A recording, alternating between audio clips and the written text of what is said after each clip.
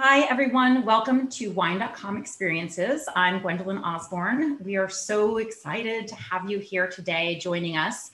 We are tasting and talking about two wines from Invivo X SJP and talking to the two founders of Invivo and the name behind the wine, Sarah Jessica Parker.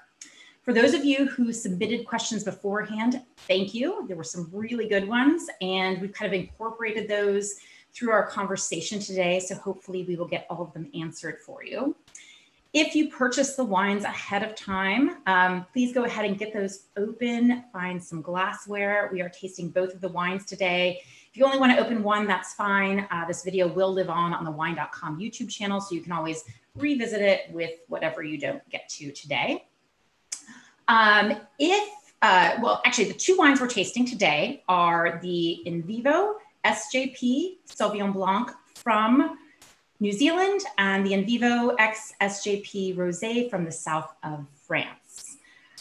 If you're looking for more detailed wine tasting notes, you can find those on Wine.com. The page where these two wines are being sold, we have a great downloadable PDF with lots more detailed information. Okay, so let us introduce our guests. Joining us from New Zealand, we have the founders of Invivo, Tim Lightbourne and Rob Cameron. Welcome to you both.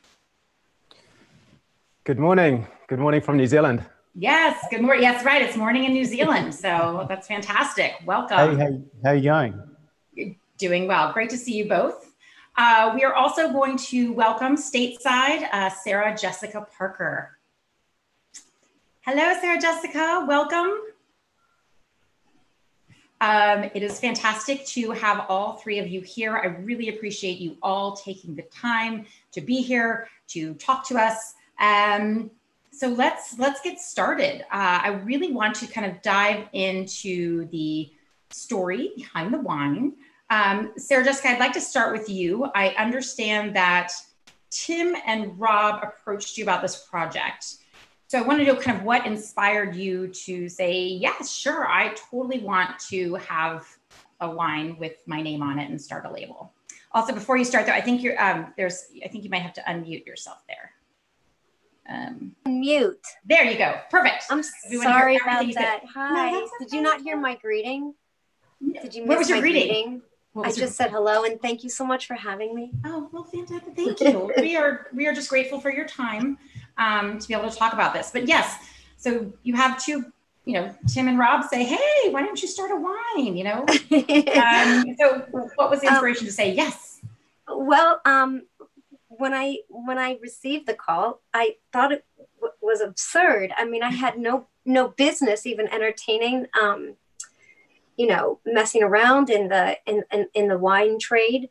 My husband and I are consumers and we love wine and we drink wine. We don't have an important wine collection, but we've always enjoyed it. And I think the more I've traveled in the world, the more exposure I've had to local wines and wines from different regions. My love for wine has grown, of course. But so as absurd as I thought it was, I certainly wanted to meet the two gentlemen who were bold enough to even ponder the idea. So we had a lovely conversation. And as with many things that I've been asked to participate in, initially thinking that I had no business or wasn't equipped, they convinced me that they would share all the information they possessed, that their experience and years working in the wine industry, they would be generous with and be willing to let me learn, which is something that I love doing. And that I could ask questions and be wrong and, be inspired and informed. And it's just been an extraordinary, unexpected, lovely, delicious experience. It's been such a treat. And I have grown to be so fond of Tim and Rob and the way they run their business, the way they conduct their business and their relationships with, with merchants all over the globe. And it's just been a really extraordinary, unexpected experience. Well, we are thrilled that you are doing it. Tim, what made you, what was it about Sarah Jessica that stood out as an ideal partner? Sure. So we spent about 12 months looking for the ideal partner in the US. We wanted someone, that would be hands-on, would help us in the creative process, but also love wine. And from her side, she was willing to take a chance on us, two guys, bottom of the world in New Zealand, funny accent. And so we wanted someone that would, give us a shot, right? So she's been amazing right in the whole creative process, working on the label. I sat in there and presented different sort of concepts, and it was great just working with her there, but also in the blending process as well, working with Rob, not always agreeing with the samples that we're presenting to her, which was exactly what we wanted from her. Also, when we send her the new wines, the feedback that we get, it's fantastic, it's exciting, but also our customers, right? Not just in the US, but around the world in Canada, Ireland, UK, here in New Zealand, Australia, Japan. When we told them we're making this wine, we're collaborating with Sarah Jessica, there was so much excitement. So she's been a really good partner for us. I should say I left out a very important detail, which was once I had a conversation with Tim and Rob, I realized that I had been a customer of the Invivo brand, and just wasn't putting together. In Ireland, it's a wine that we buy all the time. Our local grocery store, Super Value, sells wine. I mean, that's how you buy wine in Ireland, is through your local grocery store. And so my husband and I had been buying Invivo wine. So it felt it felt as if there was a natural already affection for the brand, which made me feel better that I was already a sold customer. And we really love the wine. I mean, we go back and back for the wine, which I don't know says perhaps too much about how much wine we're consuming. No, I think it establishes that trust. Yeah, it establishes the trust that you had in this wine wine brand, which is fantastic. And so Tim, the Invivo had been around before, obviously, because Sarah Jessica was drinking it. So how did you guys meet up and get it going, you and Rob? So Rob and I have been mates since we were at school, so we grew up together. Rob went off and studied winemaking, and I went into marketing. And it was about 2006 that we caught up in Europe. Rob was making wine across a number of countries in Europe, and I was working in London. And we actually caught up in a pub and had a few glasses of wine and started talking about relocating back to New Zealand, and could we launch our own winery? So I guess unlike many ideas with friends and a few drinks, we actually followed through with this one. And in 2008, we launched our first wine, which was a Sauvignon Blanc. So really, really hard. It still is hard yards out there, but at the start, we were out hand selling it ourselves. Rob was using other people's gear to make our own wines.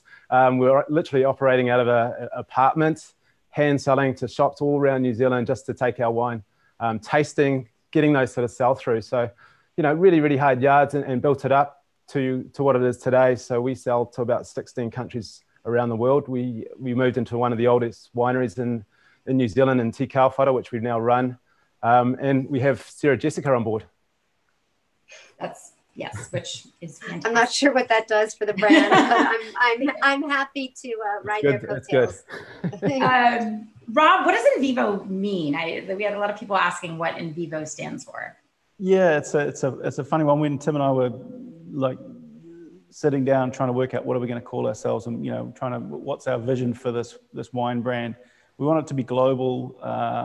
We want it to sort of, I suppose, convey a meaning of what we felt really passionate about, which is wine's about sharing. Having living in Europe for quite a few years, and sort of comparing it to the New Zealand culture. I really loved how the wine was part of the table, was part of family life and sharing experiences. So we wanted to sort of convey that a little bit.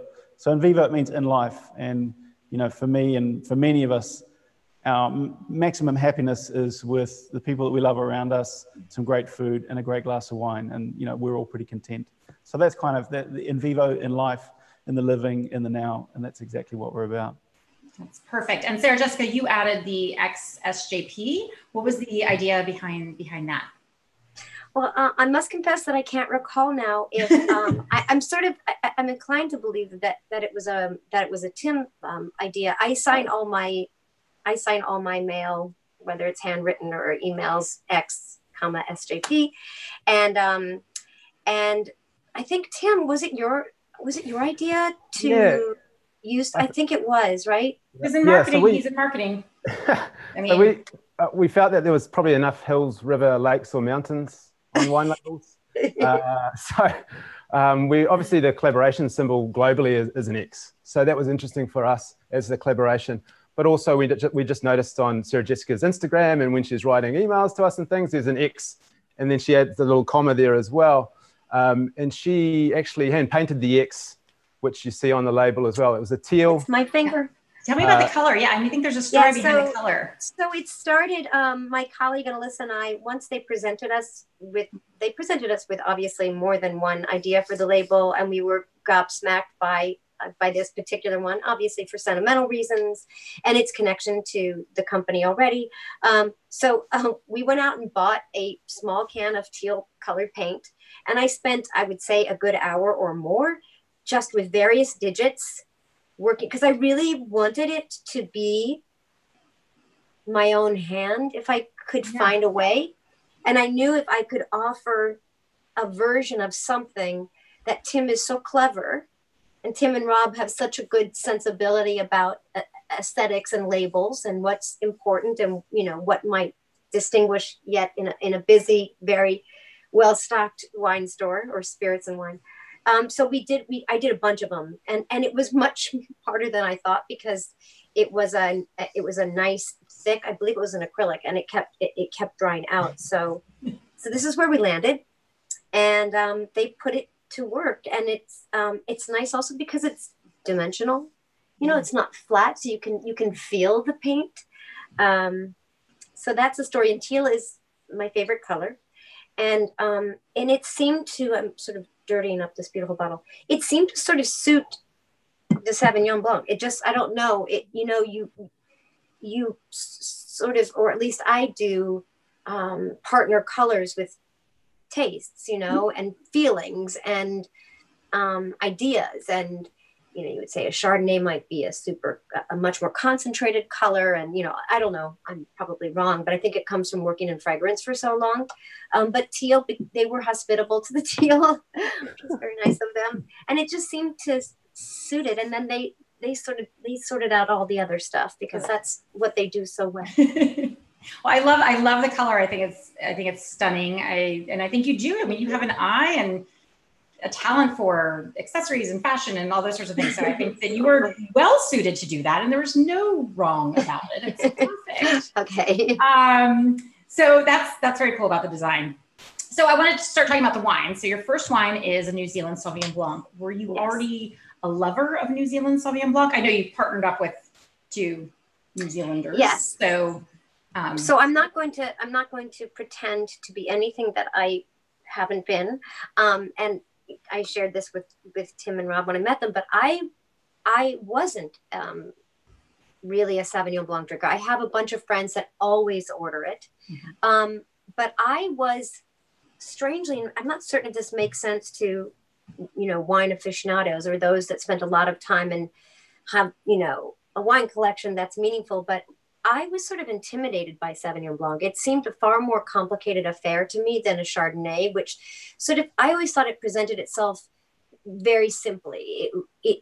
A Chardonnay, you know, that I understood it immediately, and that it wasn't asking too much of me. It wasn't asking me to be, you know, someone who consumed a more rarefied wine, or that it was a table wine that I could order with some phony authority.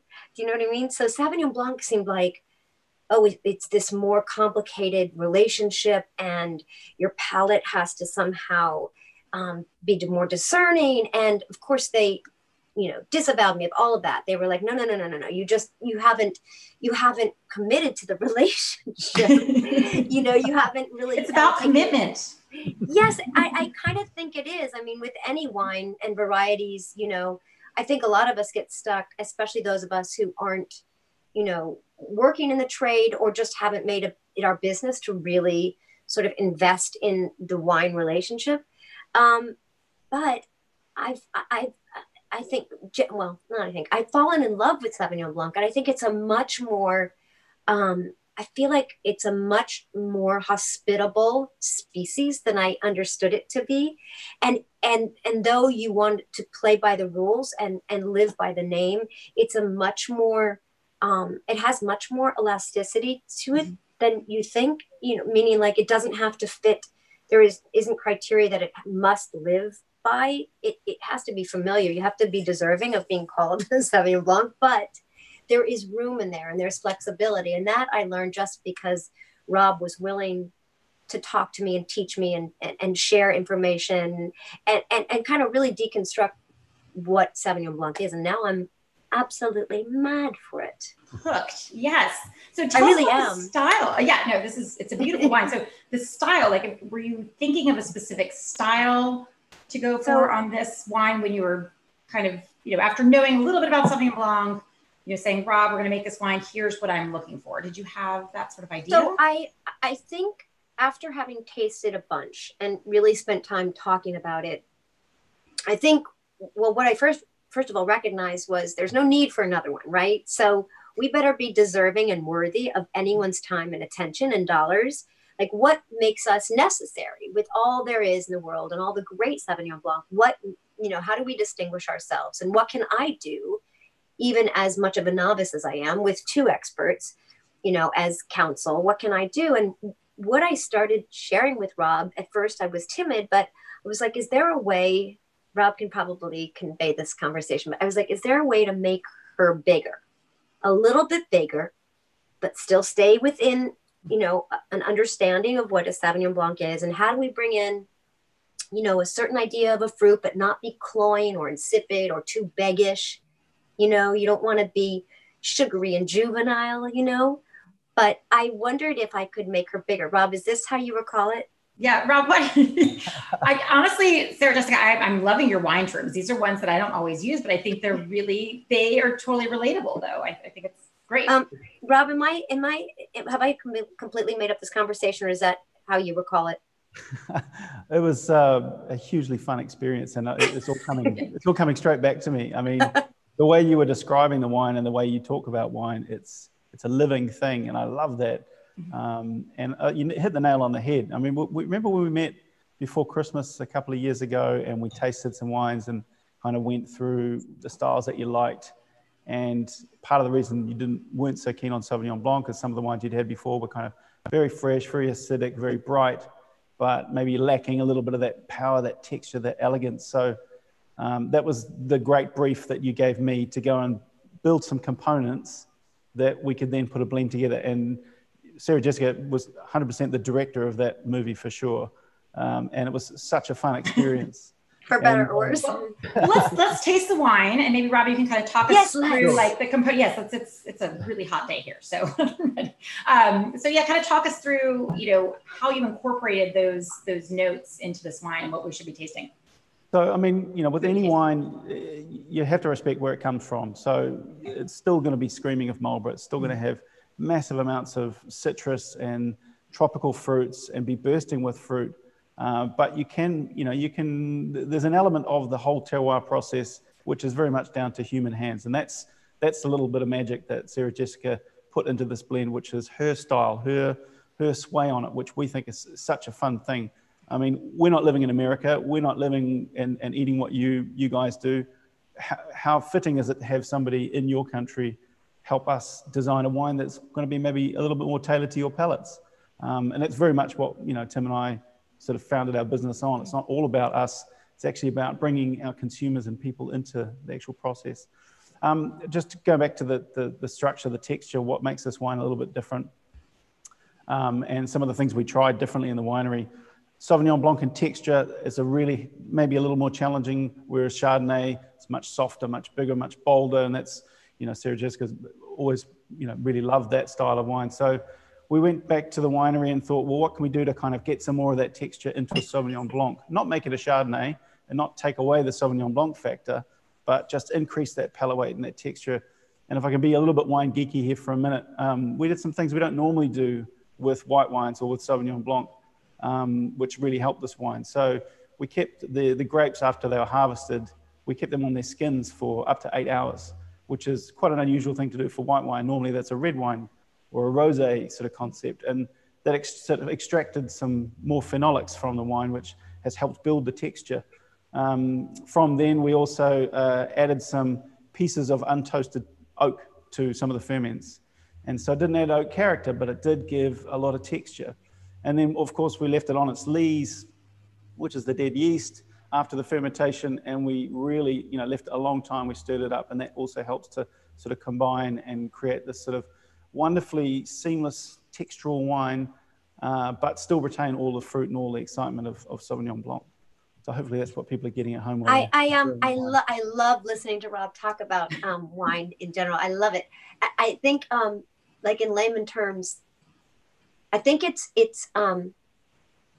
not high and pointy. Does that make sense to you? It's not like angular. It's not angular. It's not like a gladiola.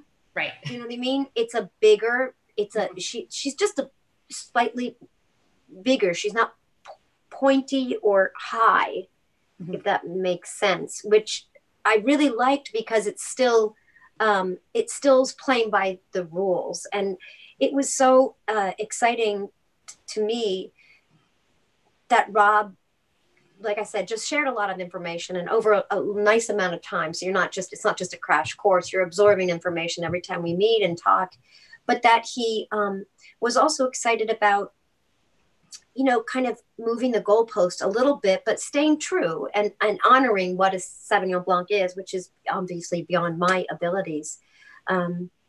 It's been so interesting. And it's been so nice. She's been so well received, and she's won awards. And it's been so nice. It's delicious. So it keeps that typical Sauvignon Blanc character. It's not overpowered by the little extras that you put into it, but it rounds it out. Yeah. To it. It's really pretty. Can I just say it wasn't always plain sailing, though, was it, Sarah Jessica? Because I kind of really liked some of the components, and yes. You really didn't. We disagreed. That was an amazing thing. And I think I mentioned to you that there was one particular kind of aroma that you really didn't like. And it's this really passion fruit papaya aroma. So we're not really getting a lot of that in this wine because of that. And, for the layman at home, this particular chemical compound, it's detectable down to parts per billion. So, it's something that Sarah Jessica's nose is so attuned to, you didn't like, so we took it out of the blend. I personally loved it, and we try to put some of that in our wines, but this was your blend, and it was a really good, fun, kind of a little bit of creative tension there, which I think was... No, it's so nice, but you were always so gentle about it. You never seemed offended. There wasn't fisticuffs or anything. We didn't bust out in, it was like a really good sword play. Yeah. But there is, he left a bit of, because I kept asking, I was like, is there a way... I remember asking about like an apricot. Like I don't mind a round.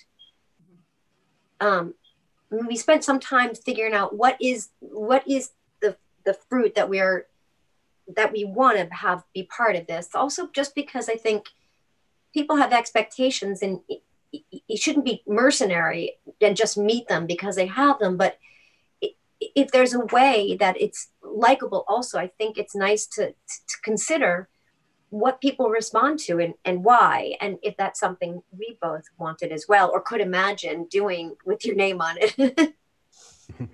It is. It's a beautiful wine, and I love it because it does, like I said, it just speaks. It says New Zealand Sauvignon Blanc, but it also says, there's a little creativity here. So I really enjoy it. But then you make the successful New Zealand Sauvignon Blanc, and then you say, what next? And somehow we hop over to France with Rosé. So. Whose idea? Why Rosé, south of France? Whose idea? Tim, do you want to start this, or Rob? Who wants to answer? Probably Rob's experience working in France. He'll run you through it. Yeah, we've noticed the rise of rosé globally for some time now, and we love rosé. We make a lot of rosé in New Zealand, and we make great rosé here. But the ultimate for me and for many is France, and having lived and worked in the south of France a long time ago now, it just really stayed with me, the kind of uniqueness of the terroir there, the soils and the climate and the varieties and the way they make their wine. So we thought it was a great place to build a rosé. And then, talking to Sarah Jessica, I think, you're obviously very familiar with the area as well. You've been there, love the wines. And we thought this is a good opportunity to replicate that blending process where we can really get your input into the wine and, have your, signature Sarah Jessica style. And so Sarah Jessica, I know you were kind of more involved in the blending in this, or not more, but just maybe coming in with a little bit more confidence into blending this wine, or maybe not. I don't know. I mean, confidence isn't something I naturally walk around with. Especially relative to a business like this. But I think the difference was we spent as much time and as much attention, and the detail remains as critical to me as always in all the work that I do. But I think the difference was I was more familiar with Rosé. Unlike Sauvignon Blanc, I just knew it slightly better, and therefore I think I was more I started in a different place. Like I had a little handicap. Like in the race, I was like further along by maybe 10 yards, only because I could speak about it already. And we do, like many people, enjoy rosé in the summer. And because I've traveled and a huge part of, one of the many reasons I've traveled is just so I can eat and drink food in other places far away and as local as I can get. I prefer, just a table wine in the south of France with no label, and it's just from one little village or town. Is just like I live for it, So I knew where I kind of wanted to be, but once again, the question was why. With so much great rosé in the world, and because it's such a huge growing, ever growing, part of the wine business, what makes us deserving, worthy? How do we stand out? What makes it different? And I think once again, and maybe this is sort of like my problem or not, but I didn't want a super thin rosé. I didn't want something that was uber sophisticated, so complicated that it was like better than the drinker. Do you know what I mean? I wanted a table wine that people understood, but that had, I spoke to this gentleman the other day and I was like, oh, I wish those were my words. I was like, he said, it's exuberant and complex. And I was like, yes, exuberant and complex. It just has a slightly different, to me, it's got this slightly different, almost a teeny bit of age on it, but obviously it doesn't have a lot of age on it. Rob, remember we talked about, I was like, oh, this is going to turn off people. I should very not say this probably, but I like when I can taste a little bit of age on something, like with a good cheese. It's like, I'm not going to say I want to eat mold, but when you can smell a little bit of something on something.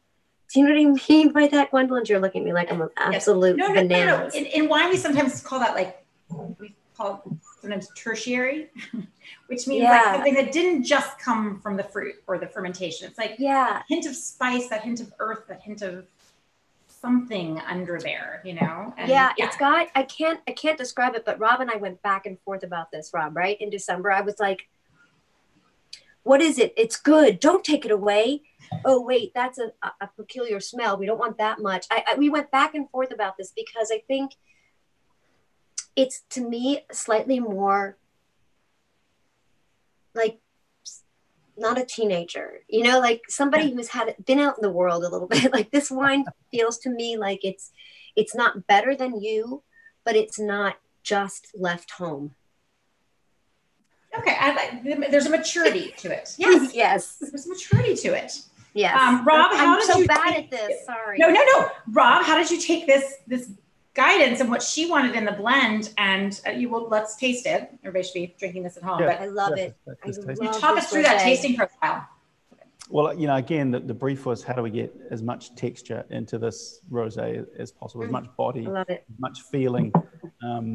And so, the samples, we had really aromatic samples. We had some of the samples with that really kind of passion fruit thing, which, you know, we've established is not going to work in any of these wines. And then, you know, from some of the vineyards a little bit in the further northern part of Provence on those clay soils tend to produce, you know, a little bit heavier style, but more Cinsault dominant.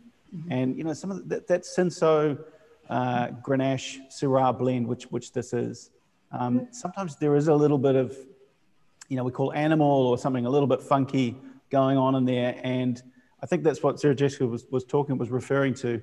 You don't want to remove all of that kind of little bit of something there, because it adds to the excitement, adds to the complexity, and gives you something a little bit to focus on. Yeah. It's a little bit of the earth is still there or something. It's like not so cleaned and showered that all of its personality is like, it's gone. There's some earth in there somewhere that's really nice. Yeah, you don't want it to taste like a watermelon Jolly Rancher. Exactly. Correct. I don't. And if you do, that's perfectly all right. And that's okay. I'm a fan of watermelon Jolly Ranchers, but I also enjoy the complexity and layers that come through with this as it's well. Also we talked a lot. It's also a very pretty color, which I know is slightly superficial and maybe not entirely material to the entire experience, but it's very pretty. And I think we really respond to color with rosé, and some people like, you know, a more washed out, you know, not so saturated, concentrated color. But I feel like Rob got this to such a nice place. It looks, I think, more red than it. I don't know how accurate this lighting is, but I love the color of it, and I once again love the label and what they did, and that is all Rob and Tim.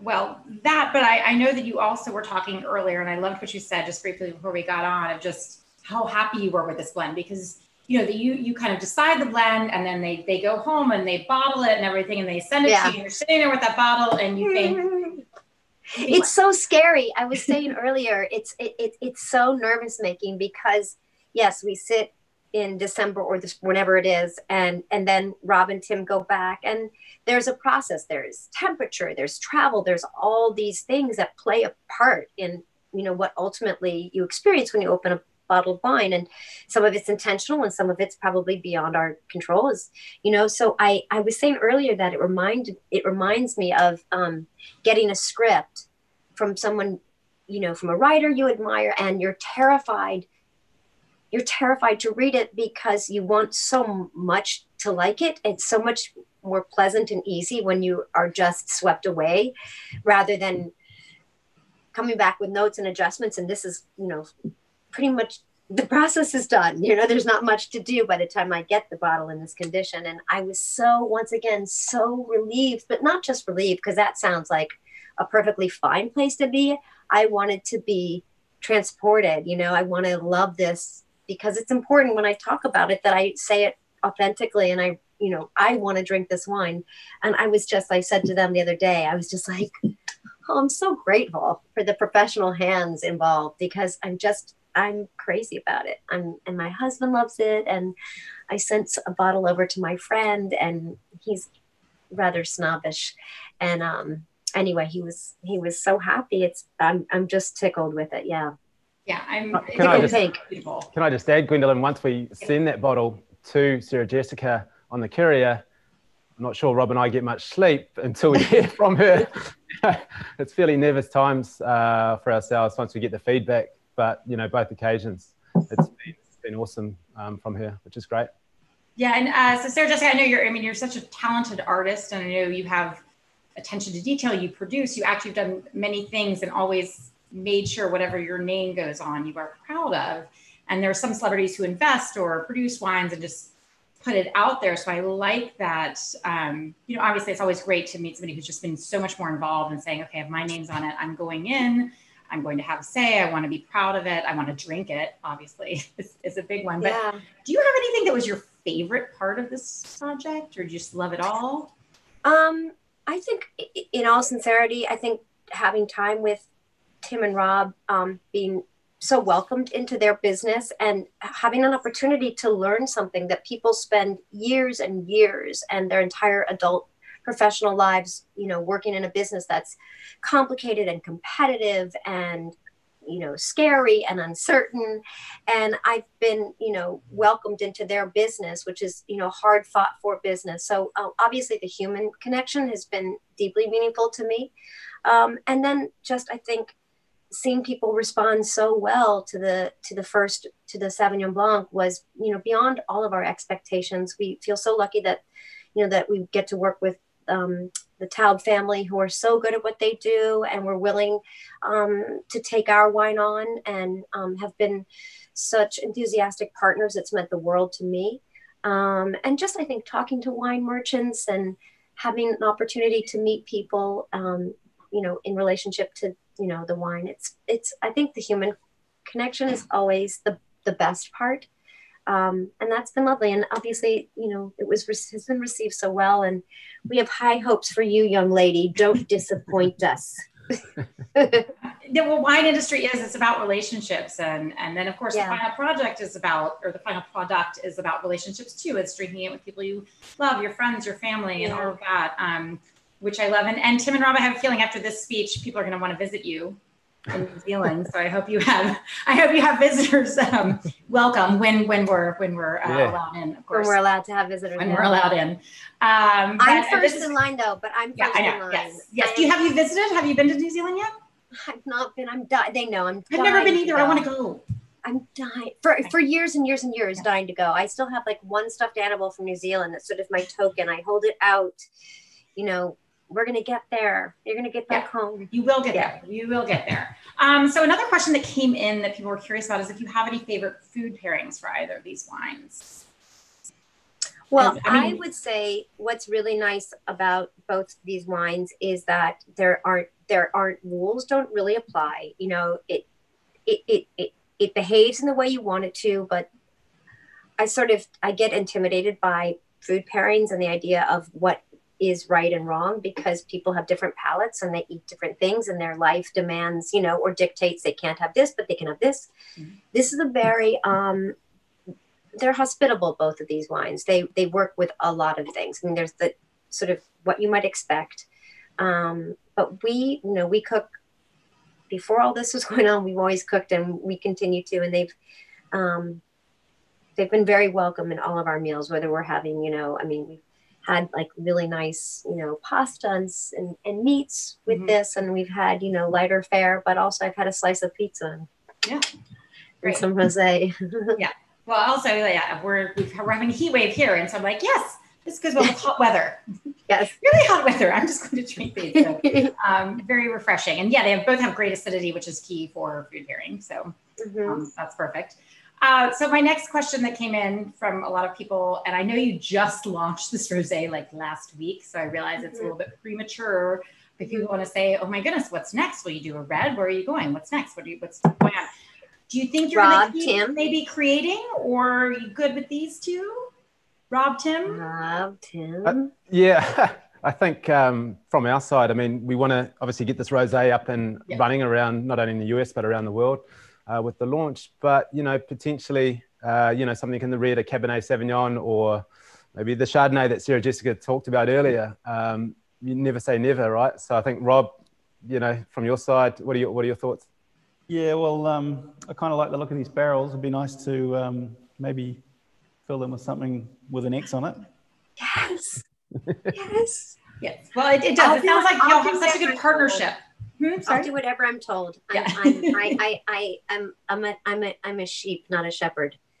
Well, it sounds like y'all have a really lovely partnership with the creativity and the ideas and the respect for, what everybody knows, I guess, in the partnership and can kind of contribute. And it's clearly produced two amazing and delicious wines. So thank you. That is a very good start. So thank you. Thank you all three of you for joining us and telling the story. Thank you. I know we all have a lot kind of going on in all different kinds of ways, but we're honored that you chose to speak to us. And Sarah, we have so many fans who tuned in, including myself, who lived single in New York from '99 to 2004. So you were in my living room. Well, I just want to say to everybody that took the time to tune in, and thank you so much for the opportunity. We're always excited to talk about you know, the privilege of producing this wine. I can't speak for Tim and Rob, but I'm always grateful for the opportunity. And I thank you for having us, and everybody who tuned in. Thank you guys so much. And thank you for the support. Yes. And for those of you who got to drink the wines, wonderful. I hope you enjoy them. If you didn't, and you are inspired to taste them, which you obviously should be after this, we still have them available at Wine.com. You can buy them as a duo on the site, and you can, like I said, dive into even more tasting notes should you like that. But they are delicious and refreshing, and they're great for summer coming up. So thank you for joining us. Thank you. Thank you. So I'll talk to you guys soon, Tim and Rob. Be safe. Cheers. See you later. Thank you. Oh, cheers. Cheers. Thank you, Gwendolyn. Thank you so much. Thank you so much. Thank you for joining us. Thanks for good. Be safe, everybody. Be safe. Yes. Bye.